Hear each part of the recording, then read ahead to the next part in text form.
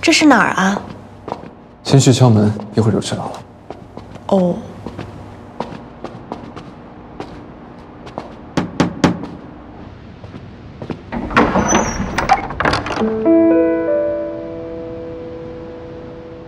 哎呀，娄总来了，快请。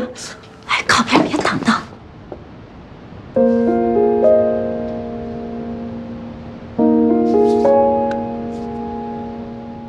娄总，娄总好，这位是，叫我董董恩就好。哦，董总，请吧，董总。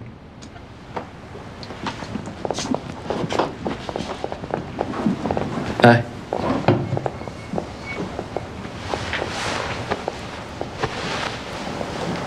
去，快。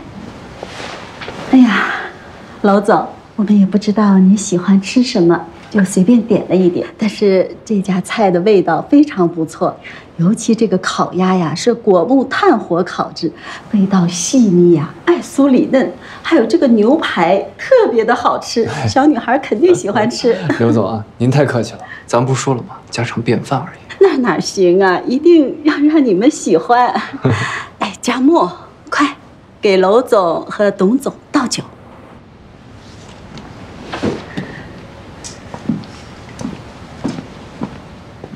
娄总和董总两位真是年轻有为啊！以后有机会的话，还希望你们二位能多多指教我们呢。你们年轻人啊，以后有共同话题就多来往，多交流。袁总这么年纪轻轻就当了县令的负责人，又找了一位这么帅气的老公，那是家庭和事业双丰收啊！我们两位得多向你们学习。娄总，您真是过奖了，这两个孩子啊，以后要跟你们学习的地方多着呢。是。 您和董总真是郎才女貌呢，打算什么时候办喜事啊？我们打算再等等啊，先过一下情侣的2人世界啊，不着急。我理解你们年轻人啊想干事业的心情，不过这一点上啊，我是过来人，有话语权。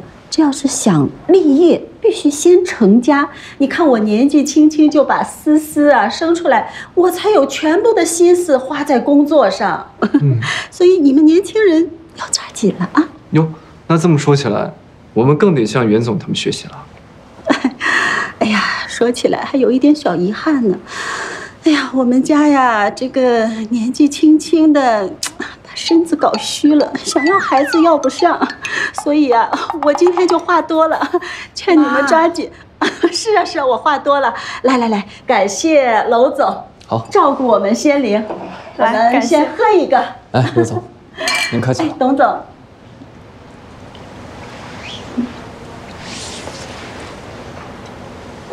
快，佳木给娄总倒酒，快趁热吃吧。趁热吃点。哦，谢谢。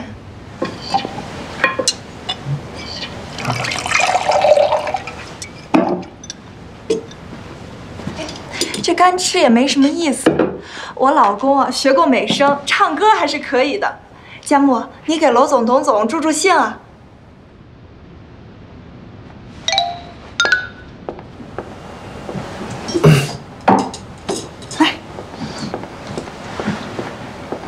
来啊，给娄总和董总亮一嗓子。